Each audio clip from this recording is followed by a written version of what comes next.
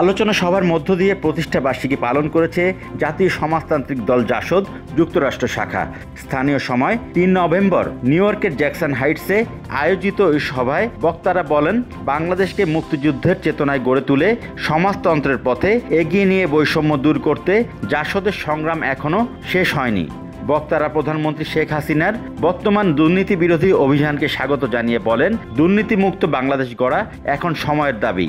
সভায় প্রধান অতিথি ছিলেন সিলেট জেলা ছাত্রলীগের সাবেক সভাপতি মোহাম্মদ আজাদউদ্দিন, যুক্তরাষ্ট্র জাসদের সভাপতি দেওয়ান শাহেদ চৌধুরীর সভাপতিত্বে এবং সাধারণ সম্পাদক নূরে আলম জিকুর সঞ্চালনায়। সভায় উপস্থিত ছিলেন প্রবীণ সাংবাদিক সৈয়দ মোহাম্মদুল্লাহ, যুক্তরাষ্ট্র আওয়ামী লীগের সাবেক সাধারণ সম্পাদক এম এ সালাম, জাকির হোসেন বাচ্চু প্রমুখ। Bangla channel news desk.